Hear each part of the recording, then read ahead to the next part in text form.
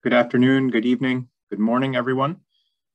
My name is Stephen Pantano. I am Chief of Research for CLASP, and I'm here to be your host for this webinar, Are Permanent Magnet Motors the Next Game Changer in Energy Access? I'm joined by a very good panel of experts to discuss this technology and this opportunity. And I'll be introducing the project and the speakers as in the next couple of minutes. Next slide, please.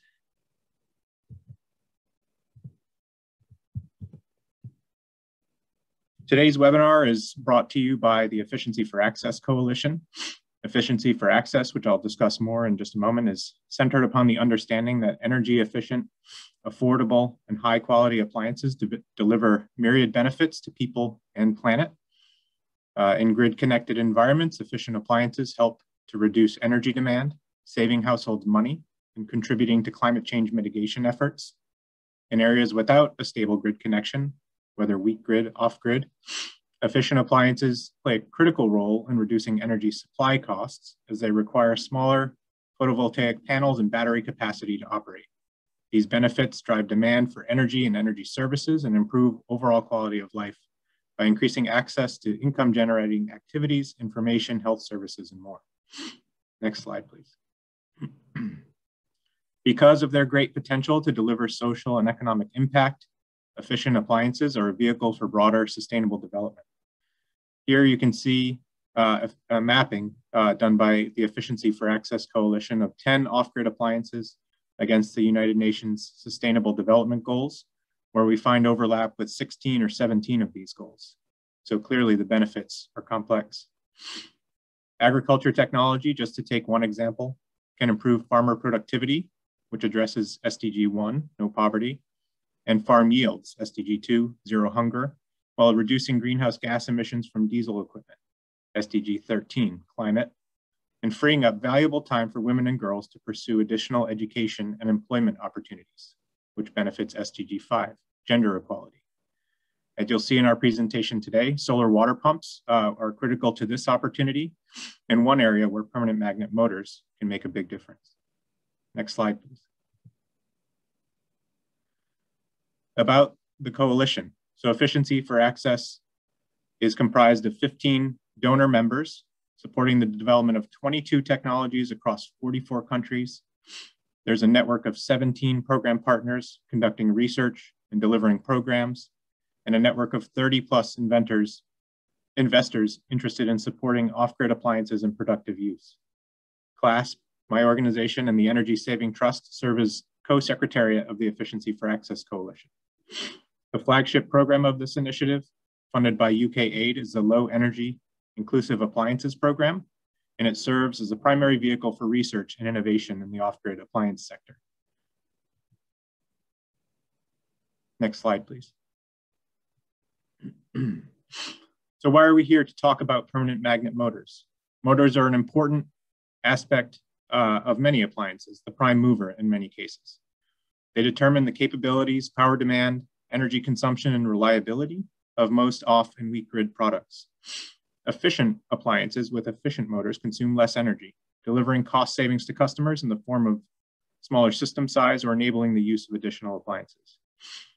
Last year, we partnered with P-Manifold Business Solutions to conduct one of the first comprehensive studies of permanent magnet motor applications in both off-grid and weak grid markets.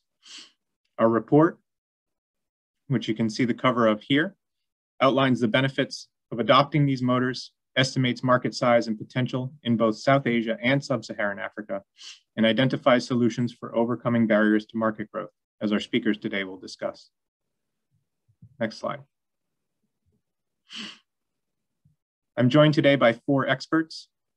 Rahul Bhagdia is Managing Director and co-founder of P-Manifold, a strategic research and consulting company that helps industries and organizations innovate and transform their solutions, services, and business models for a better customer experience and market growth. He specializes in new technology and market development, business transformation, impact assessment, financial modeling, technology evaluation, customer experience, econometrics, policy advocacy, and stakeholder engagement. Ankit Agarwal is a principal consultant at P-Manifold, Ankit has more than 7 years of experience in the field of market research, financial modeling, business advisory, and strategic program management. He specializes in customer research, market research, monitoring, evaluation, analytics, project management, and stakeholder engagement. Dr. Evan Marimi is an energy expert with over 10 years of experience in sub-Saharan Africa. He has a PhD in energy efficiency and demand-side management and has been working on renewable energy, efficiency, energy access, and productive use of energy in developing nations, focusing on both on-grid and off-grid areas. Evan is a lecturer at Jomo Kenyatta University of Agriculture and Technology and a board member of the Kenya Green Building Society. Sharyar Mohammed is the founder and managing director of Harness Energy. Harness Energy aims to provide reliable and affordable solar products such as solar lanterns, solar home systems, and efficient appliances to low-income consumers across Pakistan.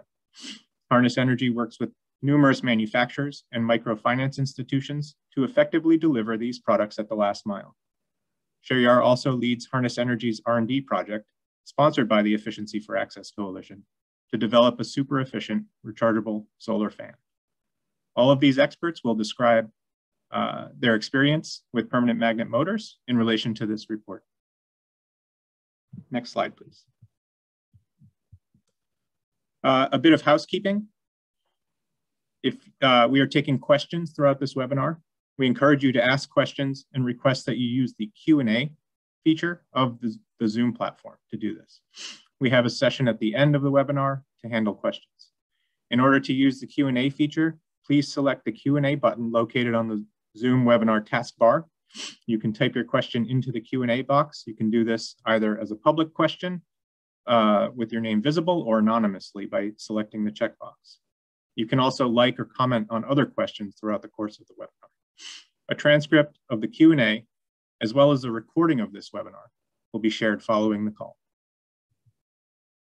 And with this, I will turn it over to the team at P-Manifold to begin discussion of our findings. Thank you. Thank you very much, Stephen.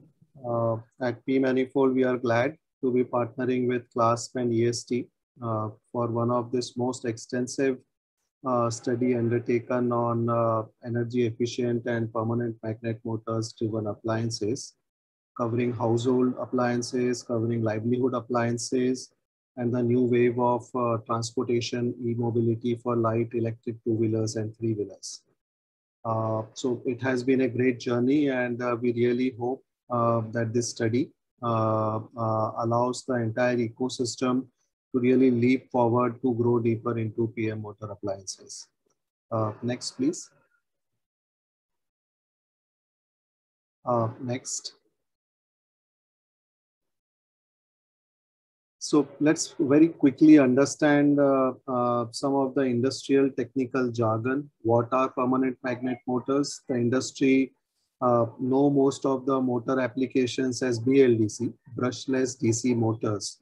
Though the name has DC motor into it, but technically speaking, the BLDC motors are also AC motors. Yeah. And we have chosen to use permanent magnet acronym in the overall report because BLDC is one of the permanent magnet motors, which definitely has high applications in the appliances we have studied. But then there are other variant categories, which are the permanent magnet synchronous motors, even switch reluctance motors. Why this motor allows a better construct and better performance over the normal conventional use induction or universal motor. You can see from here, they employ permanent magnets as rotor, and the stator has the windings. And this is the key difference. And here you are using control for inducting the right electromagnetic fields, and you have a high precision of the control. In case of the induction motor, you are using the slip induced to drive the motor, and while that is the fundamental to drive the motor, but that also induces inefficiency.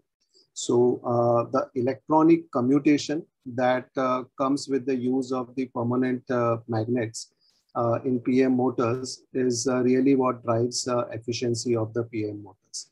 And you will see different applications where PM motors, you are able to control the speed with high precision because you have the control characteristics. For example, if you take a washing machine, which typically uses a universal motor for the kind of high speed it needs for the spin and dry cycle. Their PM motor, the normal induction motor will just have an on-off control through which you are driving the applications. But with PM motor, even during a wash cycle, you can exert different degrees of speed control, and that allows the new range of washing machines to have all those advanced controls and features, which is not possible with a typical induction or a universal motor. There's a good new technology trends that are coming in PM motors. And the whole idea of this new trends are to improve the further performance and help build more cost reductions in PM motors. Some of the key ones we have mentioned here, though this is not exhaustive list and you can look into the report. The rare earth magnet material which gets used in magnet, there's a good amount of work to be converting them into the ferrite magnets. The controllers, which currently are very different and customized for applications to applications, there's a good case of developing some standardization and developing ASICs around it. Currently, as shown in this diagram, you use the Hall effect sensors to actually drive and control. But there are new techniques where sensorless control techniques are getting availed and piloted, and that can further drive some of the refinements and cost reductions. Next slide, please. Now those construct that we just discussed, like how PM motor is different than induction and universal motors, it gives the advantage. The construction of the motor is simpler, like you have less windings for creating commutation. But because now you are doing electronic commutation, your controller is complex. And that also is the reason of a little higher cost of these motors compared to the other two motors, which you see here in terms of the high cost. But it turns into a high motor efficiency advantage, high compactness, high power density. It allows a lot of smart features because you are able to do very precision speed and torque controls under different operating regimes. And it allows you high versatility. Like in case of induction motor, you are primarily doing on-off control, right, with a one kind of a motor. And so the usage is limited. In case of the controller that comes with the PM motors, it allows you wide band of the speed and torque control. So hence its applications are quite high and hence high versatility.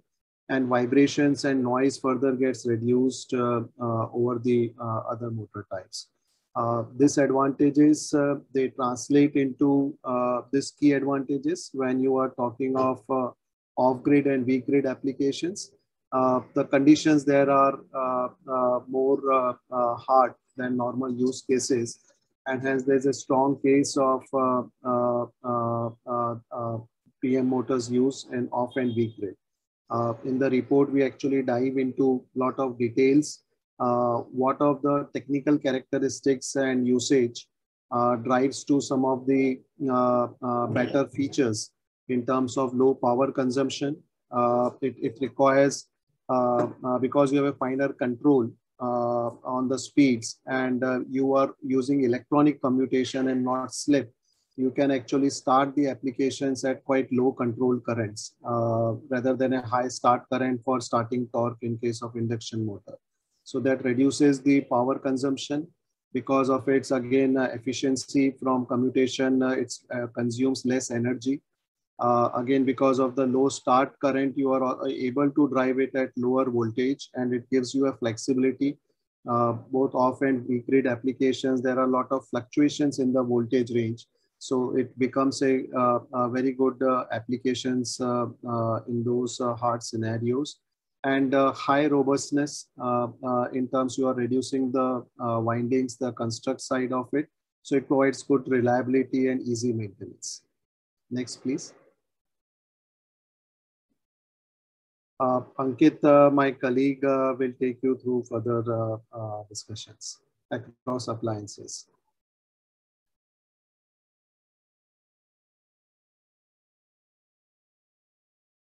Ankit? Yeah, thanks, Rahul, for setting this context on PM Motors architecture and their benefits. So in my presentation, I would be talking more at an appliance level. So as mentioned, this report, it has been divided primarily into three appliance categories. So first is my household appliances, which is primarily a fan, refrigerator, washing machine, and also an air conditioner. Second is more on the productive appliances, which includes my solar water pumps and deep freezer. And third is the transportation, which talks about electric two-wheeler and three-wheeler. So one key message we need to really understand is on the PM motor side, there is a price premium for a product which a consumer has to pay.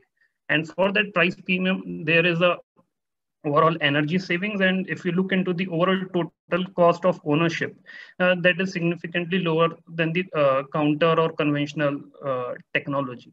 So with the way the market has evolved over the years, in some appliances, you will see the overall price premium is low, around like 10 to 12% for in case of a refrigerator or washing machine.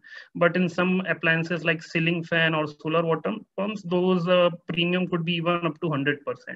So yes, there has to be a price premium which a consumer has to pay for getting this premium technology, which provides the benefits of energy savings and lower total cost of ownership. Second, I think important point we need to understand, in most of the thing, PM motor is just a fraction of the total cost of the overall appliance. It is PM motor is helping you to drive the application, meet the objective, but it doesn't make a bigger chunk of overall appliance cost in most of the cases. So if I look at the ceiling fan, typically in ceiling fan, the motor and the controller accounts 35 to 45%, where it's a very high cost. So OEMs are making efforts to reduce those costs, but still there are certain challenges. But if we compare to the other appliances like refrigerator, washing machine, or even air conditioner, so the motor cost is less than 10%, I would say, for those appliances. So there are other components and the features that adds to the cost. So we need to understand only driving the price of a PM motor down may not translate into a reduction in the price for a many applications, because in case of refrigerator, washing machines, already the volumes are very in millions. Similarly, if we talk about the performance or energy efficiency, yes, definitely they do provide good energy efficiency, savings up to 40%, and even in some cases 60% is possible. As Rahul mentioned, key benefits is like a better control on the speed, good control over the voltage, input voltage. So one can start the operate at a very low AC voltage as well, appliances. And if we look into the payback point of view, I think the payback for washing machine, if we would look into the higher side, because the operating hours are low in washing machine. But for other ceiling fan or direct cool refrigerators, so I think still it is better. And again, this paybacks are really dependent upon the tariffs and what kind of operating hours it has been assumed. But typically, to say, the paybacks are lucrative if like we look into the overall life cycle and the cost and the rising rate tariff. Next slide, please. Second, now, if we look into the productive appliances, which are solar water pumps and deep freezer, I think Solar water pumps definitely comes with a heavy price premium if we compare to the general AC induction motor. So I think those price premium could range even from 50 to 100, 110%. Now, if we look the solar water pump as a part of the total system cost, those are 15 to 20%. Then the remaining 80s are the PV modules, structures, balance of systems, installation, transportation. So those all accounts to the remaining 80%. Again, benefits as cited earlier remain same for all the appliances. I think one thing important way to really understand is why solar water pumps or PM motors have become more preferred in solar water pump is because they can even operate at a cloudy hours, because for solar pumps to operate, they need a starting voltage. So because this solar water pumps, this PM motors can start at a low voltage, because of that, they are able to start in early morning hours compared to the AC motor. For example, a PM motor can start at a 6:30 or 7 a.m. in the morning, but AC motor can take start at a 7:30 or 8. So from that perspective, the need of the farmers are also getting met. So that's the reason if you look into the output, I think PM motors are able to deliver 9 to 10% higher water output compared to the induction motor. Again, paybacks lucrative, I would say. It's a matter how you really see this technology, but those are more favorable in terms of the overall adoption and all. So electric two-wheelers, three-wheelers, we are already seeing a lower total cost of ownership. And also those provides you the overall benefits on the PM motor. Next slide, please. Next. So I think this slide is captures the dynamics of different appliances, I would say. So if you look into the fan side, fan has the highest volumes. Almost 70 to 80 millions of fans are sold in South Asia. But when I look into the penetration side, the penetration of BLDC or PM motor is less than 2% in 2020. So there are again different dynamics like price and all which plays into the factor, but I think that market is also catching up. But when I look into the appliances like refrigerator or washing machine or air conditioner, they have a decent volumes, but their penetration is high. So in like in my next slide, you will see, but the penetration of PM motors in refrigerator, washing machine or air AC is already almost 30 to 50%. Today. And the reason is the regulatory push to improve the energy efficiency of these appliances. Also, OEMs are finding value to incorporate this technology. So just to give you an example, incorporating a PM motor in refrigerator helps the OEMs because they are able to design or optimize their over in terms of the lesser heat dissipation. So I think in refrigerator, washing machine, ACs, the penetration is already high. The volumes are already in millions and regulatory push is driving. And definitely it's more organized market. Now coming to the solar water pumps, deep freezer, I think the market is in very early stage. People are working to drive the volumes. But yeah, it's clear in solar water pumps, BLDC is being preferred. The market need or the farmer requirement is also, pointing towards the design principles that supports PM motors. Deep freezer, I think people are trying. There are cost factors, there are different. But if you look into the overall deep freezer market, it is growing very rapidly. Almost, I would say 1 million kind of sales are already there in deep freezer in South Asia. So it's a growing market, but with a limited BLDC motor penetration because of the price sensitivity and the, we also need to understand deep freezer market is morely driven by the beverages industry. So they buy from the manufacturers and lease out or give to their retailers. So it's a very different bottle game in terms of the deep freezer business.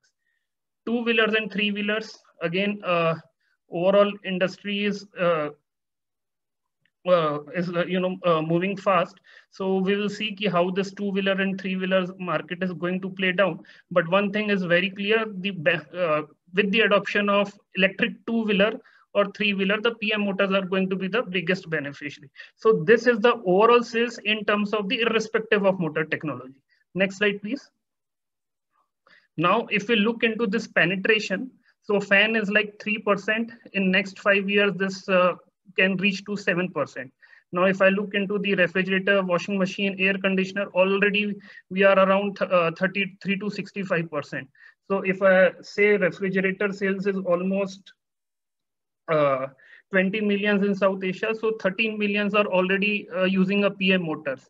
One thing also you need to understand from the market sizes, the refrigerator may have 2 or 3 motors, depending upon the type of refrigerator, or washing machine can have 1 or 2 motors. Again, depending upon the type of machine, whether it is a semi-automatic or fully automatic. So in semi-automatic, generally 2 motors are used, but they do not use a BLDC as in the current market scenario. So washing machine, here we are talking more from the fully automatic that uses 1 motor. Similarly, air conditioner may have 2 or 3 motors. Split will have a 3, windows will have a 2. So most of the market is towards split AC. So again, look from that perspective, how many motors can be really deployed if all the primary motors are converted into BLDC. Electric wheeler, almost 1% share today. But I think the way the policy push are happening across all the South Asian market, this market is bound to grow, and we can really see the market share of 9% electric vehicle among the two-wheeler sales by 2025. Similarly for three-wheelers. So again, as Rahul mentioned, improved energy efficiency, regulatory push through energy labeling, superior performance, higher reliability, cost savings are some of the advantages this PM motor is providing, and it is bound to grow. With this, I would like to invite my research partner, African research partner, Mr. Ivan, who would be talking about the sub-Saharan African market. Yes, thank you so much, Ankit, and thank you, Rahul, for giving us the introduction. So if we may go to the, now when we look at the market numbers for sub-Saharan Africa, in general, most of the numbers are lower as compared to the numbers presented by Ankit on South Asia. For instance, now when we look at the overall market, the market trend, we see that the refrigerator market and the two-wheeler market is generally higher. This is looking at overall as compared to the other appliances. The deep freezer market and the solar water pump markets are normally lower, as Ankit also alluded to. This is due to these are young markets where the manufacturers are trying to push the numbers through. If you may go to the next one. Now, now getting into the penetration of PM motors, or the permanent magnet motors in these appliances, we see that by 2025, only solar water pumps will have hit a mark of above 80% PM penetration. This is because as early as now, most manufacturers are using PM motors mainly because of their ability to work in weak or with weak power, and hence take advantage of the intermittency of renewable energy, mostly from solar power. If you may go to the next one. Now getting deeper into each of these appliances, we see that as when you combine both markets, Sub-Saharan Africa and South Asia markets, fans take the largest total market share of the household appliances that, of course, you are considering here, but they present the lowest PM penetration. For instance, in Sub-Saharan Africa, this is about 4%. And the reason why this is the penetration is so low is because the permanent magnet motor accounts for almost half, or let's say over 40% of the fan's total price. This makes the fan to be sold at a premium price. And when we look at the market that the fan is intended to serve, then it becomes impossible to push the numbers through there. However, PM adoption in the fans will continue to be adopted, as we expect the price of the PM motors to continue decreasing. And of course, there's going to be a continued growth in solar off-grid markets and push by the governments to have better energy efficiency. Next appliance.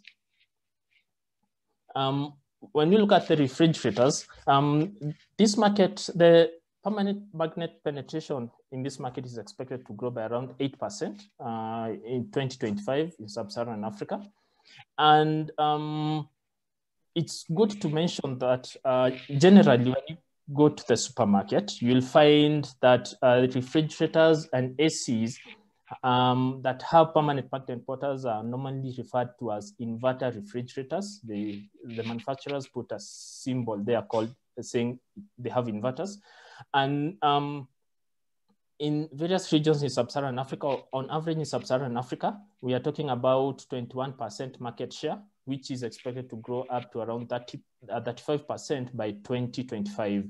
This growth is going to be driven by ability to have value-added features on the refrigerator, such as quiet operations, consumer value, and higher energy efficiency, mainly driven by the governments, or also by the governments mainly through the MEPS programs, Minimum Energy Performance Standards programs.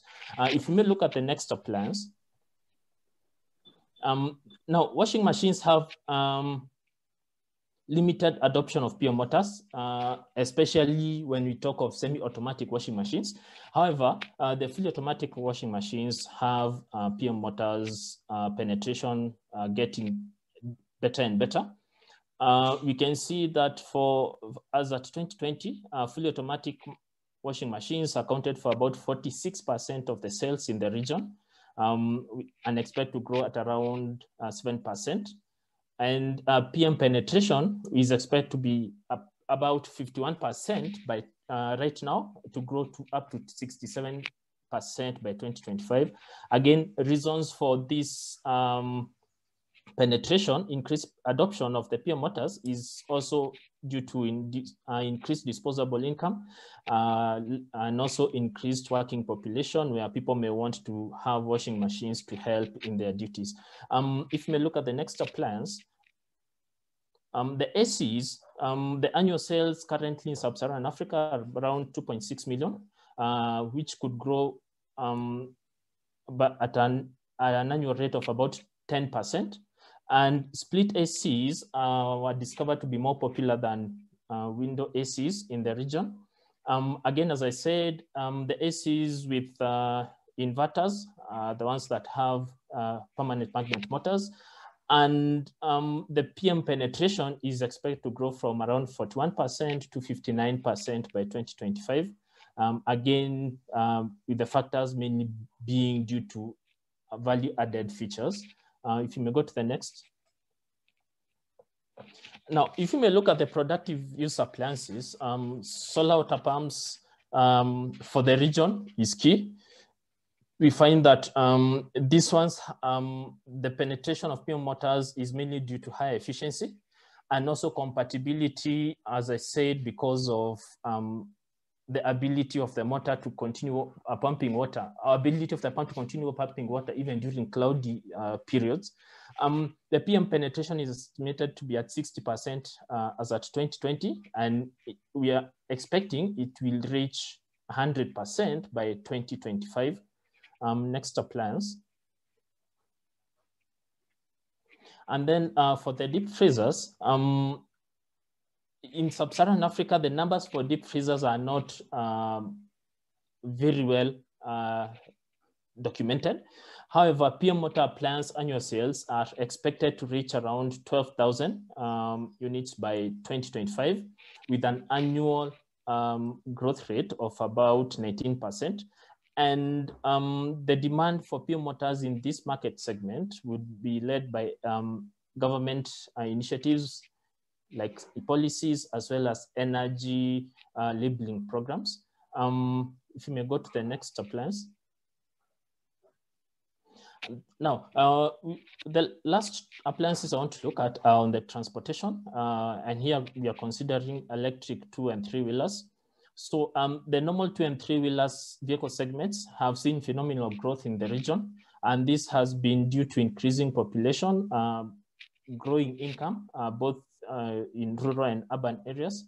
Of course, the aspect of increasing urbanization and poor public transport networks in the region have been drivers for the need to have faster or easier modes of transport in 2- and 3-wheelers. So by 2025, about 3.6 million 2-wheelers will be sold in sub-Saharan Africa. And it's good to mention that these vehicle segments are mostly used for commercial purposes, either as taxis or to transport goods from one point to another. A 3-wheeler market is still relatively low. And the 2-wheeler PM market is expected to be the next frontier in the region, with the key drivers being climate change awareness, lower operating costs, favorable government policy and incentives, improved customer awareness, and of course, availability of financing. If we may go to the next one. Next, please. Yes, so when we look at now all these appliances and how they are like the market potential of the appliances is in the region, we find that funds market is highly very price sensitive, whereby as much as the segment may want to adopt the funds, having the PM motor will really affect the price, and then that affects, of course, the adaptability. The AC's market is negligible in the region, mainly because, of course, we are looking at the target market, and funds would suffice. Same case with the washing machines. Washing machines are not really important, or the priority is not as high as compared to the other appliances in the region, and therefore its market for the weak and off-grid areas is also negligible. However, for the refrigerators, as much as the current adoption is relatively low, the market potential is high because the refrigerators are important in cutting the post-harvest losses that is used in food storage, as well as vaccine storage in hospitals. Next, please. Yes, when you look at productive use appliances, that is solar water pumps, the current adoption is low, of course, because of the cost, but however, the market potential is high because we have huge unirrigated land in the region, and most of the people are still relying on rain-fed agriculture. And lastly, when you look at the transportation, the current adoption rate is also low. However, the market potential, especially for the 2-wheelers, is high or medium going to high. But this is, of course, relative because of a number of factors that are important for the transportation in the region. Thank you. I think I want to hand over to Rahul. Thank you, Ankit and Ivan. This is an off-grid household case study. While we have talked about the high overall appliance cost of energy efficient PM motor appliances, but when you actually apply this together with a right power system driven by solar in case of off-grid systems, this case study, more detail into the report, kind of tells you that the overall capex investment also is lower because of the energy savings potential that comes from these appliances. It also reduces the peak power capacity of your solar power design, which in turn also reduces the battery capacity of your design. And the overall cost of the power supply system of solar and battery put together is almost 40% lower than a normal conventional system which you will design with conventional appliances. And over to that, if you build the high cost of the appliances, you still see a case of 20% net savings. So even with existing high cost, there is a high case when a right integration of these appliances and power system solution is put together for off-grid appliances. Next, please. Let's look into the barriers. Like Ivan and Ankit very clearly pointed out that high unit economics of the PM motor appliances, that is acting as one barrier. And that is not necessarily coming only from the cost of PM motors, but it's a basically differential pricing technique that OEM has used. Product performance gaps, basically there are OEMs who have adapted using the PM or BLDC motors, but the price performance and the entire integration to derive the right benefits of these appliances in terms of cost reduction and other things is still not achieved. So that is what we meant, that still with the BLDC motor integration, it has to be tightly controlled. Lack of access to finance to the players who are providing the OEMs and the distributors. I think the working capital and retail consumer financing, that's very important barrier. Customer side, I think there are markets like Asia where there is still right promotions of energy efficient appliances, but Africa really has to catch up on it. So this has to be really built into on the customer sides. On the policy side, right demand aggregation, right subsidies will really help drive this market, especially when Sub-Saharan Africa is still very early stage. So some learnings from Indian market, those could really drive the markets very high. Standardization will play another important role. This is a new coming segment. And if the OEMs and the industry really work rightly at this phase, then there are a lot of opportunities in standardizations which can do that. So this overall is acting as a barrier. The next slide. We will discuss like what are the strategies, how we can overcome these barriers. Next, please. So this is the overall value chain of the PM motor appliances, from product manufacturing to marketing, sales, and overall consumption and services part. The report has detailed out on each of these interventions. For lack of time, I will not go into detail of these interventions, but on the product design side, we think standardization and labeling program will really play a strong role to drive cost reductions by the OEMs and system integrators. On the marketing distribution side, we believe that a right kind of a demand aggregation model. For example, India has ESL doing demand aggregations of the super energy efficient air conditioners, recently also for water pumps. So these are good case studies which can be replicated and further scaled up. Having a right policy incentives with right government attention for providing right kind of fiscal incentives will really add up the adoptions. And retail financing, I think that's definitely a very important area. So business model has really need to be looked into.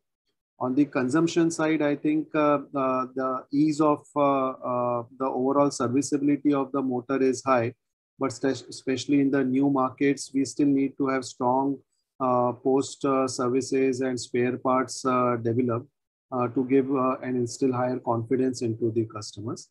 And broadly, I think the 10 and 11 are actually talking about how do we build strong consumer experience through high product quality, through high sales experience and overall usage, and how do we build capacity across the channel where class, EST and the donors can really play a very, very strong role. So I think with this, I hand back to you, Stephen. Thank you, Rahul, Ankit, and Evan for your excellent presentation. And as Rahul mentioned, there's plenty more detail in the report, which we encourage everyone to download and read if you have not done so already.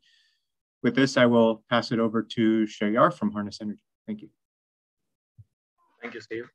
Hi, everyone. So we are going to present a case study from the project that we've been doing. We recently got an R&D project from the Efficiency for Access Cooling call, which was to develop a super efficient rechargeable solar fan. And we are working on that. So just to clarify who we are, and I'll just clarify a couple of things before we move forward, because my case study and our experience is not as extensive as the case studies highlighted before, because we'll be focusing exclusively on fans, and even in that category on stand fans, solar stand fans. So just to give you an idea, we are a company focused on distribution of solar products in off-grid areas primarily, but Pakistan also has a very good bad grid population. So we we cater to about 60 million people. That's the potential target market right now. We sell solar lanterns, solar lighting kits, and solar home systems right now.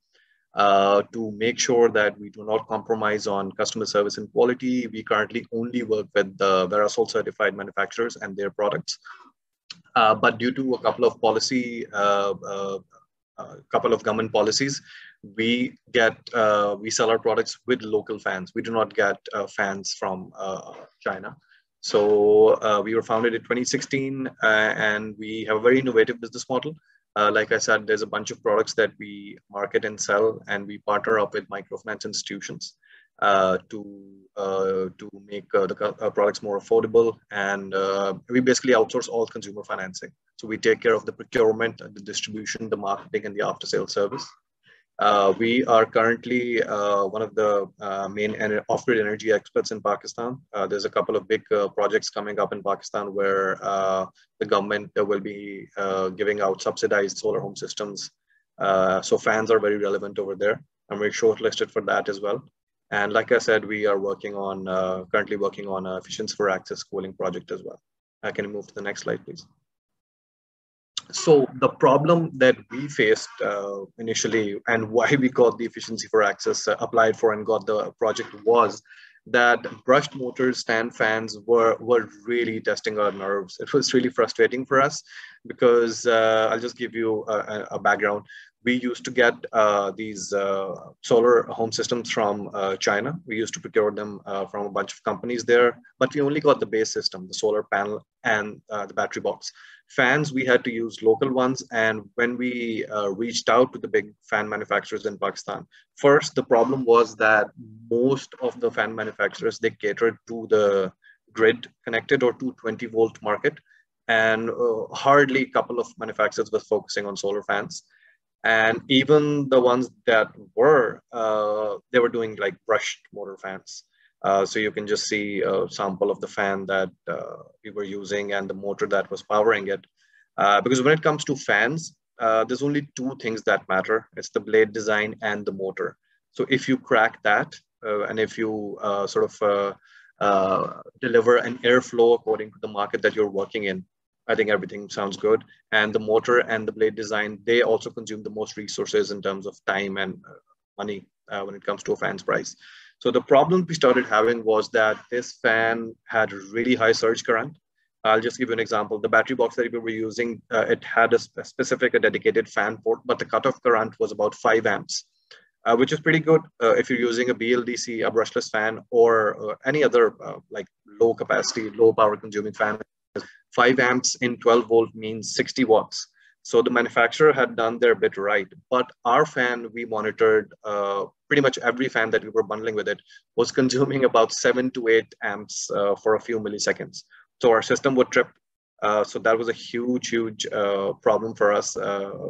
And then this fan, because the commutation is done by brushes, we were seeing that there were frequent repairs coming up because we couldn't really monitor how other people were using the fan in the field. So frequent repairs would come up. The performance was unstable.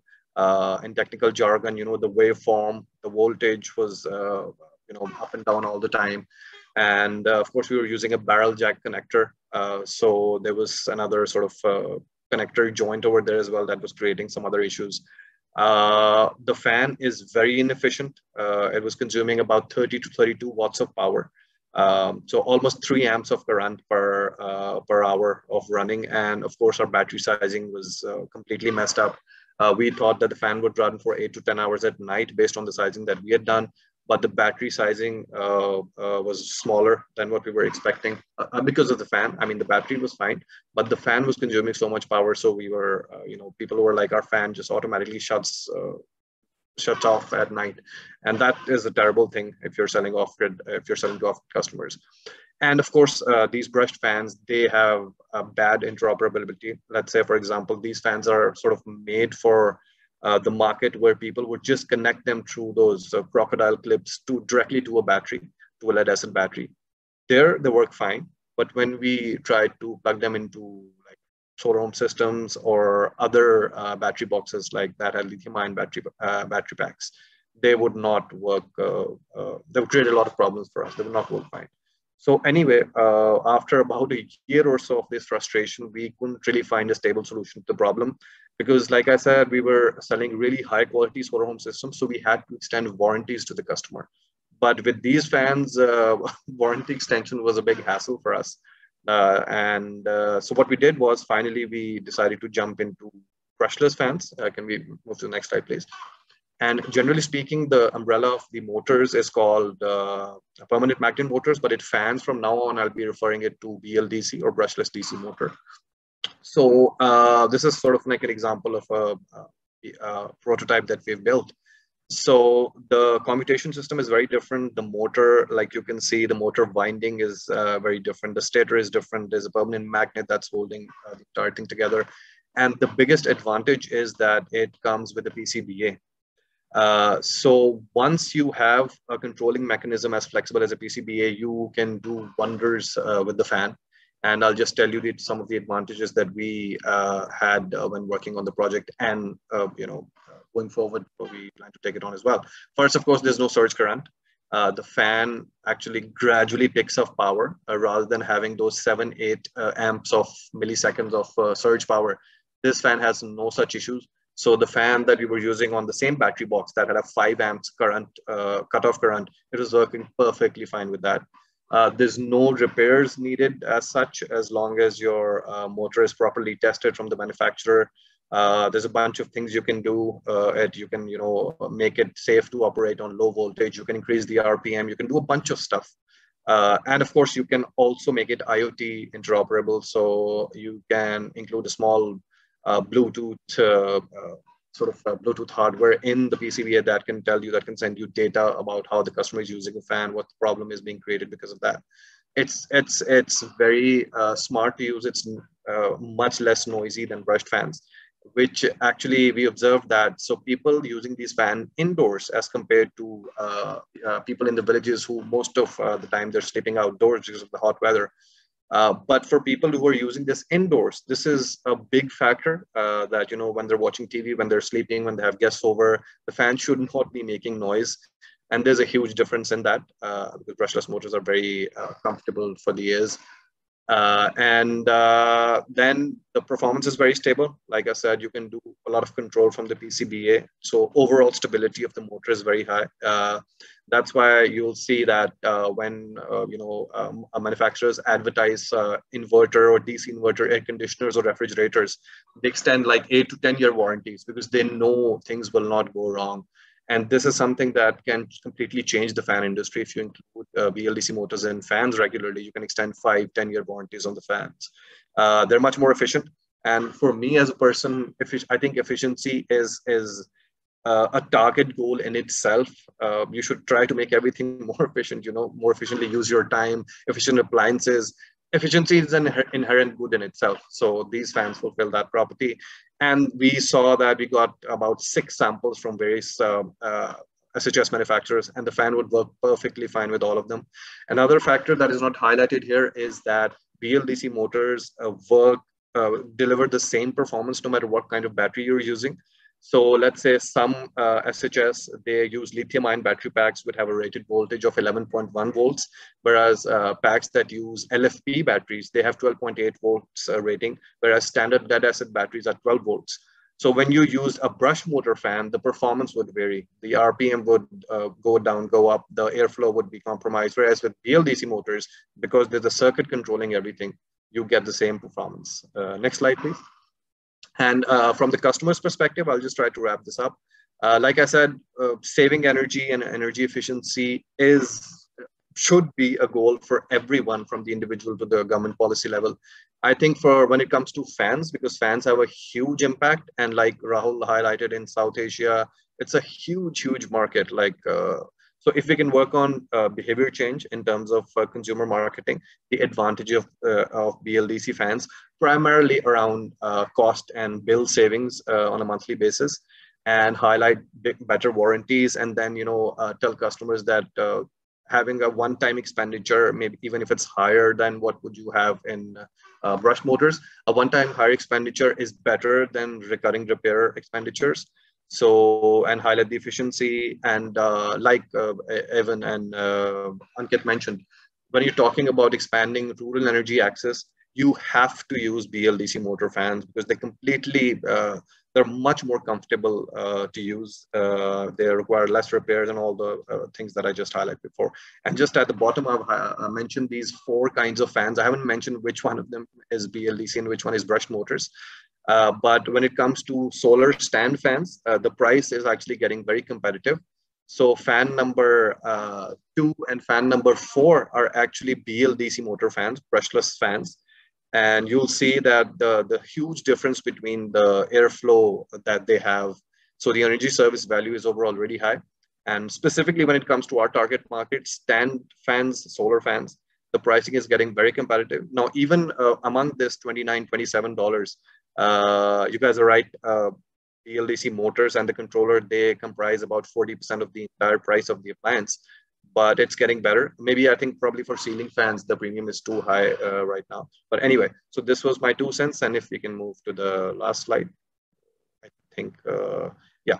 So in the efficiency for access cooling project that we're doing, we tested a bunch of things. We got various different kinds of blades, as you can see, various angles. We used a bunch of different motors, Baleno motors, other brush motors. We got a bunch of brushless motors from China, and then we did some rigorous testing. And we have developed a very good all-in-one sort of solar fan, stand fan that has an inbuilt LED and a mobile charging port. And we, this is sort of the snapshot of the testing that we got done from a lab that it delivers a very good service value, consuming only 21 watts of power. And now we're hoping to commercialize this very soon, once our project ends, to sell it to the back-grid market, to the off-grid market, to the city, urban market, and then also bundle it with a bunch of solar home systems. And you guys probably will be hearing more about this when you get newsletters, in Q3 of this year. So yeah, that's my presentation, and now looking forward to the Q&A. Thank you very much, Shayar. I would like to, at this point, thank all of our panelists for their excellent presentations and of the data and analysis, as well as experience using these products in application that we're hoping to distribute much more widely and raise awareness of through the Efficiency for Access Coalition. So at this point, we will move to our Q&A session. I'll ask all my panelists to turn on their cameras if they have not already. We have in the Q&A feature of our webinar, we have had several questions asked and answered already, which you're welcome to peruse. I'll choose a few of those for discussion now, and have some questions of my own for the panelists that I'll include as well. Anyone who has questions for any of our panelists is still welcome to include those in the Q&A feature, and we'll bring those into the last few minutes of our time today. So let's start with some questions from the Q&A, and I've tried to group them into some themes here. So first, there have been a series of questions around the supply side, potential supply side challenges for both magnet materials and controllers, as well as the motors themselves, questions about supply chain availability, both now and in the future. And I'd like to start with, by directing this question to Rahul and Ankit from P Manifold. Can you share a little bit of response around your perceptions on the future of the supply side for these products? Sure, Stephen. I tried to answer a few of those questions in Q&A. Yes, magnets would form like some 12 to 15% of the cost of the permanent magnet motors of different wattage rating. And they are important cost considerations. The earlier supply chains were yes, routed more through China because of the rare earth material availability. And there's a lot of things that has happened in other magnet composites, including the earlier ferrite magnets, which are evolving. And there are players, including like Mahindra and Mahindra in India, who have started magnet manufacturing and supplying to the OEMs. So I do see a trend that with the whole idea of de-risking, but also with the very increased penetration of the PM motors in the appliances, that some of these important components and subsystems, local manufacturing starts picking up in the respective countries. And definitely from Indian context, for the kind of volumes we are seeing, there are players who have already started picking up on the components and subcomponents of BLDC motors manufacturing. I see an increased trend. And definitely in terms of a right signaling coming from the government and right incentives can actually speed up this local supply chain and capacity built up in respective countries. Just to add to Rahul's point, so like in India, if I look into the BLDC fan sales, so almost 0.6 million units are being sold every year. So when we did the interaction with the OEMs, so once this sales hits around 1 million, I think the market momentum will pick up at a country level as well. And overall, so like what we see as a part of the strategy for OEMs are especially on the controller, because once this volume becomes high, this controller maybe become an outsource to a third party, because for the manufacturer, they might like to keep or innovate more on the motor designs and all. Controller may become a very standard module, which would be outsourced to the third party and become a non-core competency once on the fan side. So I think with volume, all those de-risking of the supply, outsourcing to a more proven companies, I think that system will shape up once volume. So this is not a problem in case of appliances like air conditioner or refrigerators, where the volumes are already in millions. But fan is still evolving, so there is a doubt among the public or the customer or the OEMs, like how this industry will shape up because of being a price sensitive as well. So as Rahul said, government policy has to also support in building this ecosystem. Thank you for that. And maybe I'll turn next to Sharyar as one who has lived and breathed the supply chain of permanent magnet motors, or BLDC motors in particular. What are your experiences with supply and sourcing? And I guess extending that, is there anything you think the international community should focus on to improve that in the future as you look to perhaps expand your product lines or move into new motor new applications, new appliance applications for these motors? Yeah, thank you, Stephen. And actually, I noticed that about 2 to 3 attendees have specifically asked a question similar to this as well. So definitely, I think this is probably even more than the price premium itself. This is probably the biggest challenge right now, why fans are not moving to BLDC motors or permanent magnet motors. The survey that we've done from Pakistan, people say that it's because of the price premium. The customers are not willing to pay us the extra money that we put in. But then I have also gradually seen over the past few years that people do, when you do marketing, when you talk to people, they are willing to pay on the price, the extra price. Sourcing is a major issue. I think all the rare earth metals and the PCBA manufacturing itself, even the basic board, and then the magnets, they are still for our project. Currently it's in the early stage, but for the trial order, everything was done in Pakistan except for the motor. The motor we sourced from China, and we foresee similar numbers to what Ankit was telling about. Even though we're just one sort of manufacturer, we don't see ourselves getting into motor parts manufacturing into Pakistan unless the demand is at least 18 to 20,000 units per month. Because it's just cheaper to get it from China. The raw materials are there, just like solar panels.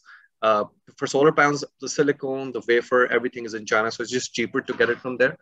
I think going forward, securing supply chain is something, there's two approaches to this.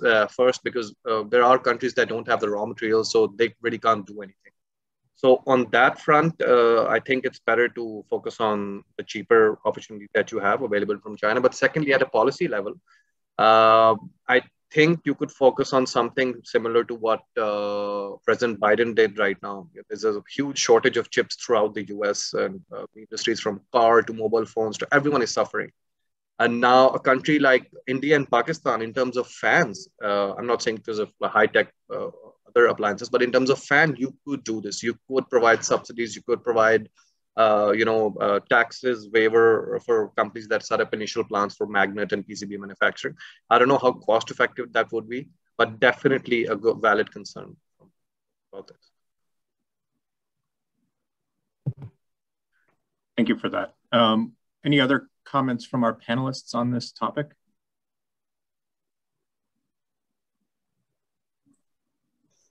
Okay, maybe I will go. Go ahead, please. I support Shreya's viewpoint.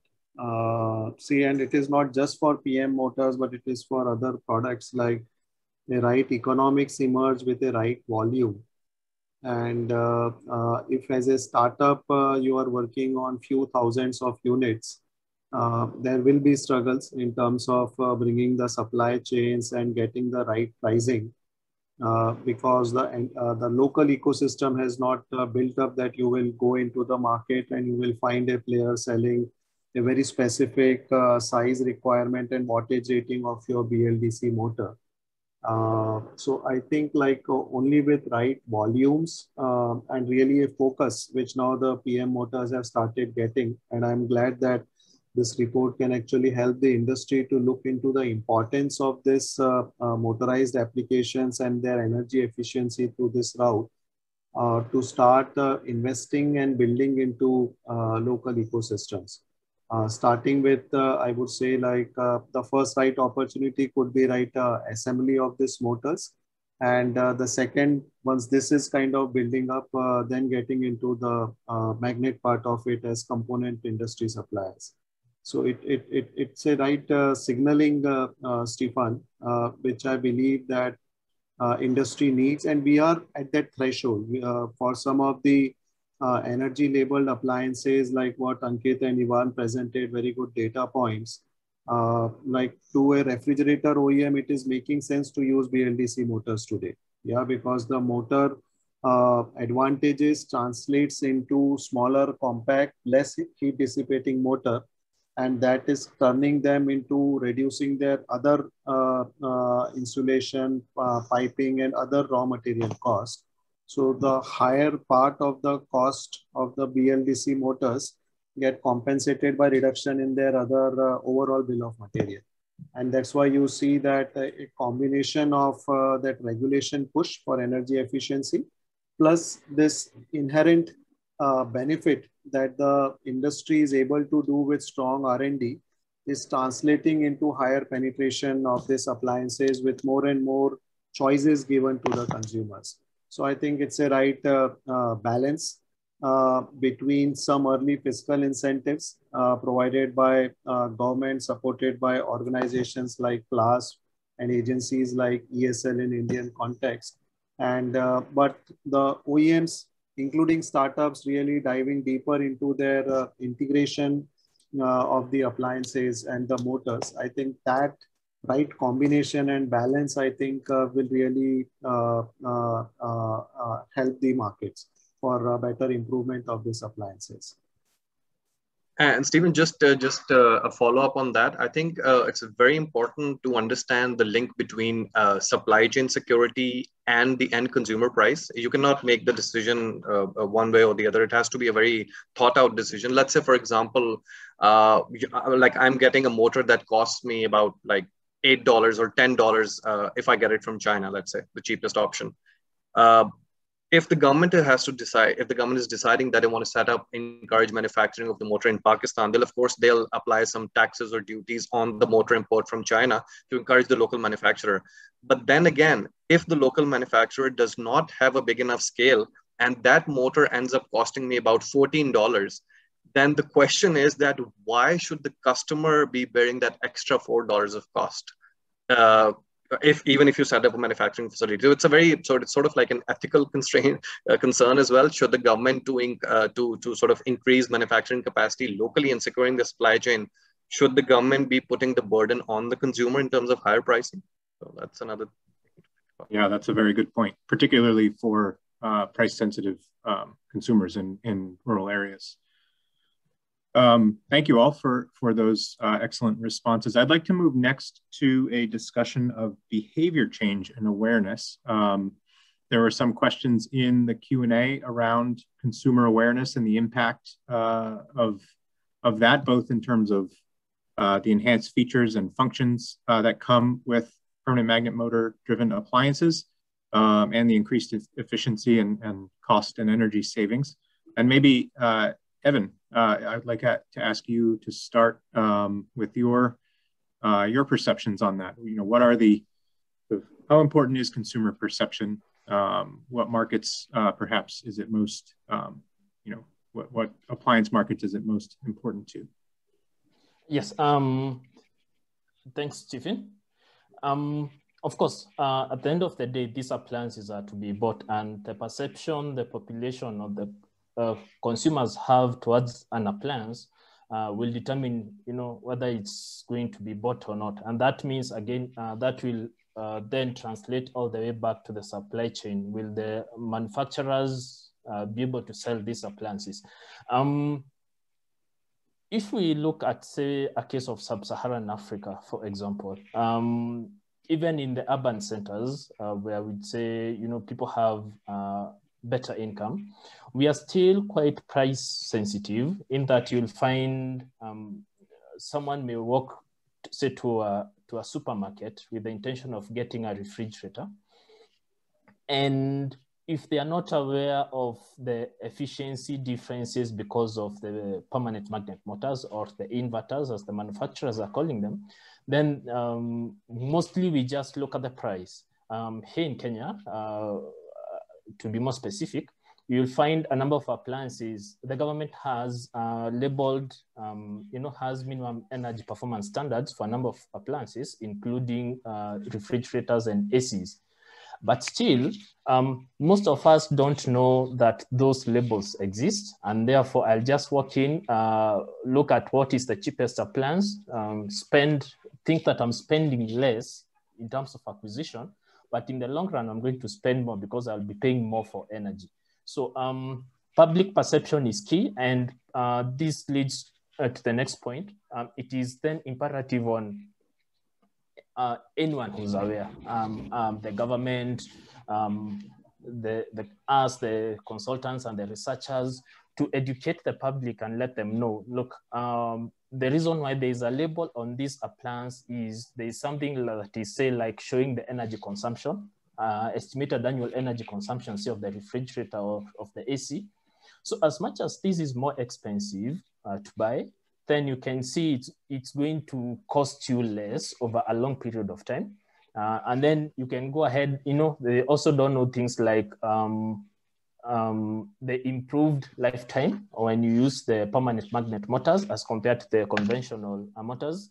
You find right now the manufacturers are comfortably giving you a warranty of up to 10 years on the compressor for the fridge, because they are confident that the use of permanent magnet motors really makes the equipment very efficient. So perception and awareness are key to driving these appliances to be bought in the market. Maybe I'll pass this same question to the team from P Manifold. Can you speak a bit about awareness and perception in India as relates to some of the appliances we studied? Sure, Stephen. Let me cite an example. Like the standards and labeling, I think, play a very, very important role, as what Ivan also pointed. To give you an example, India just did a re-rating of its fan star rating. Earlier, like the BLDC operated fan, and even a competing induction motor fan, they both were able to fit into the 5-star rating. Yeah. And the way the BLDC fans were getting sold was like either they were calling themselves as higher than 5-star rating, or someone was using 6-star rating. But for the end consumers, it is a 5-star rating label, right? And if this is coming at a lower cost, then they will go with a normal fan. And only with good bit of industry evidence and support to the government and industry, there was change. There was a re-rating of the star thing done. So now only the new rating of energy consumption and airflow that ensures that only BLDC driven fans fits into the 5-star rating. Yeah. So the point that I want to say that labeling program has a very, very strong influence on the customer. Today, when a customer goes for a purchase, first it looks upon not energy efficiency, it first looks upon the features, right? And most of the sell that you will also see in the mass media, especially in television, for higher price commodity goods like refrigerator, air conditioning, washing machines, they don't sell a PM motor, right? They will sell a very new technology, freshness of food, and some those characteristics which will please the customer. And then the sideline item would be that it is also energy efficient. Similarly, the word inverter, the inverter technology has become quite a bit played by media well, that a consumer now understands that an inverter technology is higher efficient. They don't understand the logic behind it, but if they are given a choice, they will say that, oh, okay, I want to, they will ask the quote for or the price for an inverter AC or an inverter refrigerator. Yeah. So I think the customer perception, which is well formed, I would say, from media, because these are all commoditized applications. So this has to really go hand in hand to really drive a right perception in the end user. And of course, at the end of the day, it will be all performance. And again, no one is really monitoring the performance on the energy efficiency. I bought a very high energy efficient appliance. I paid that upfront money, I can afford it, but I haven't monitored it really, or does it really matter to me? But I think for the class of segment of the user, specifically off-grids that we are saying, the case study that I presented and also highlighted in the report, I think it makes a very important case. We are talking of their overall, where the power availability and supply is a constraint, a right packaging of these solutions with your power supply, which becomes a better cost optimized in CapEx, not just TCO advantage, but also in the upfront CapEx. I think that starts creating new markets and new business models. So awareness plays a very, very important role. And I think a lot of attention needs to go in mass awareness. Like if startup companies like Harness are trying to create those mass awareness by themselves, they would not be able to have the budget for the competition that they have to even provide the products.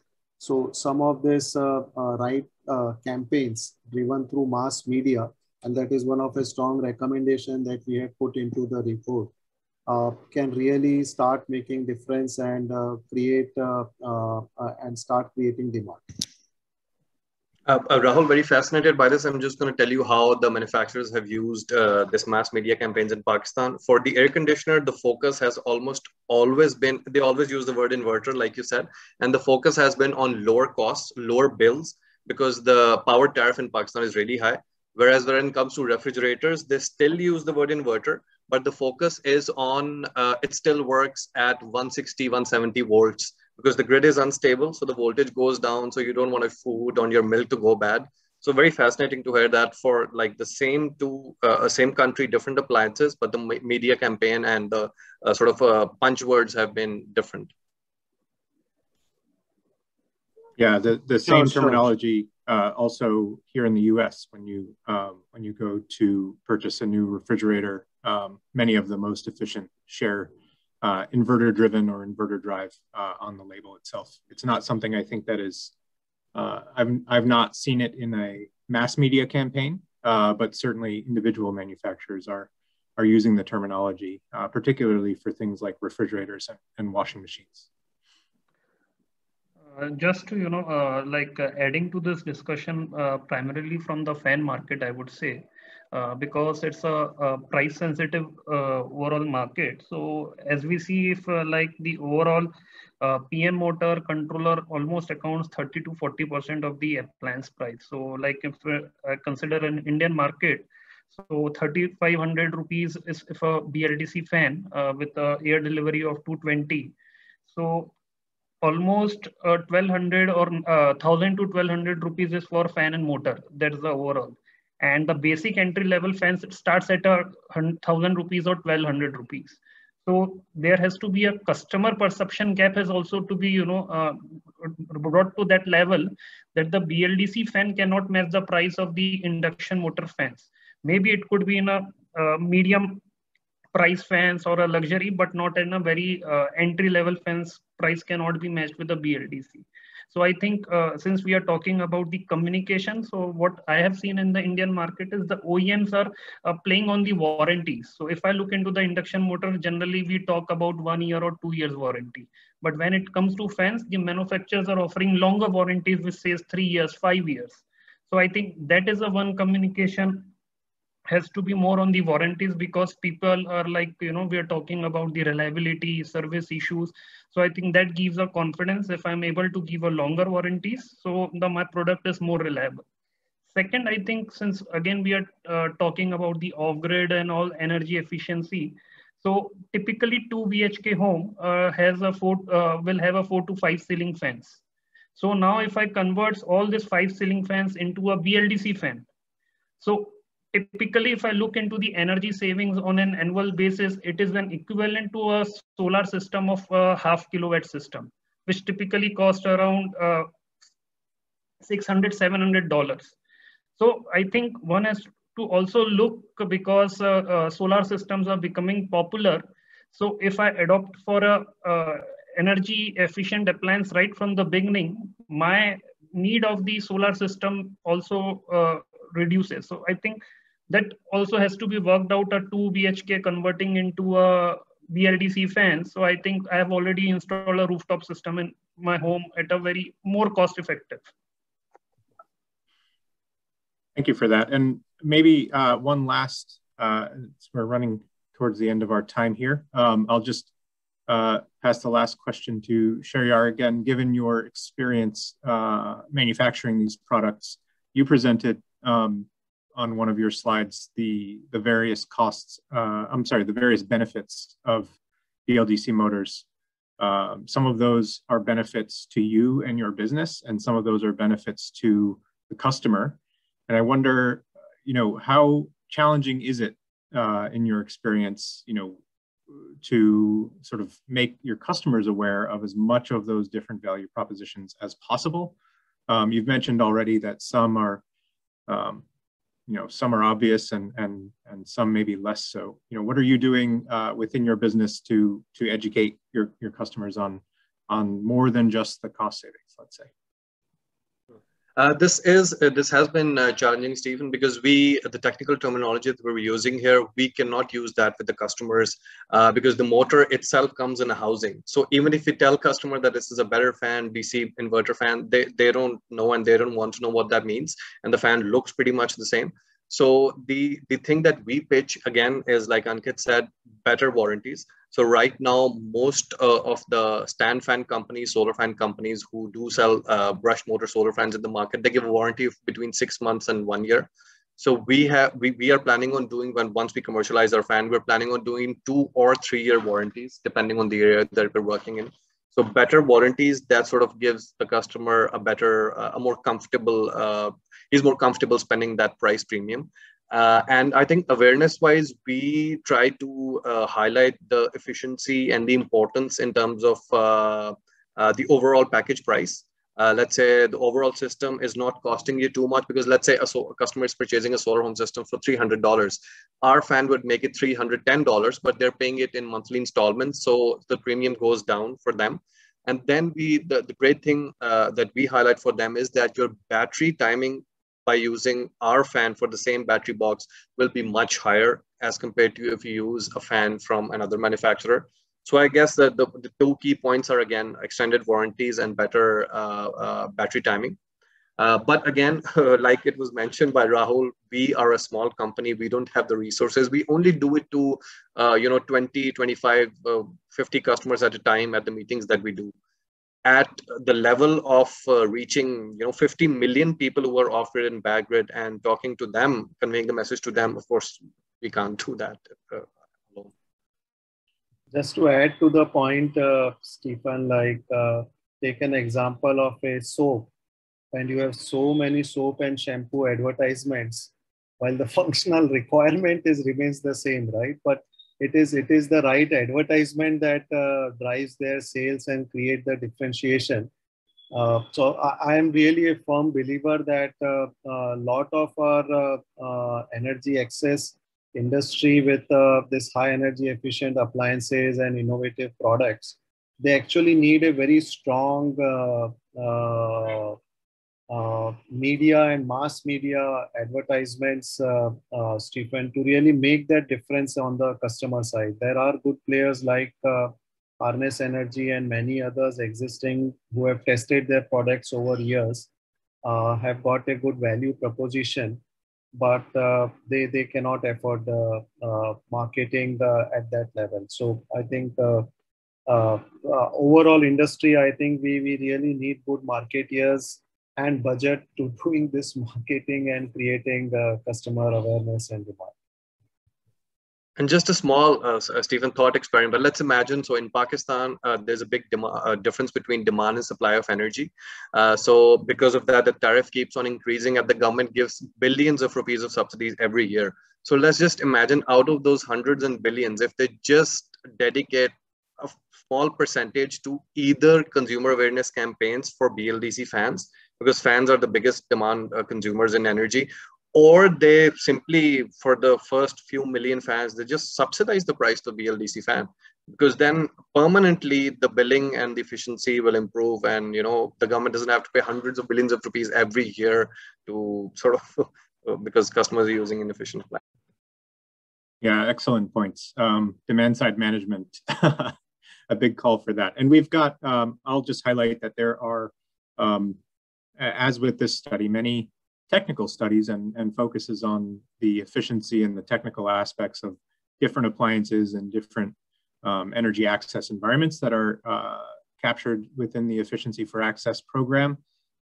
We also are working on some consumer research and consumer awareness type efforts as well. Those are moving along, and we continue to look for good ideas for ways to expand that. So this webinar has been quite valuable for me personally. I want to thank all of our presenters for their excellent work today, both on the report and in these presentations.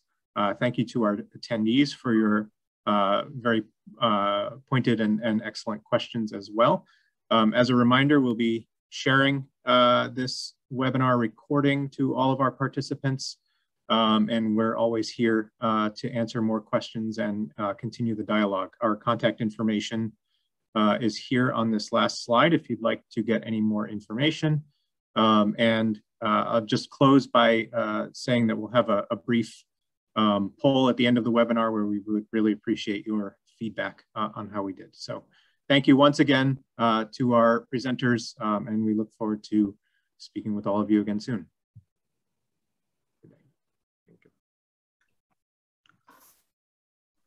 Thank you. Thank you, everyone.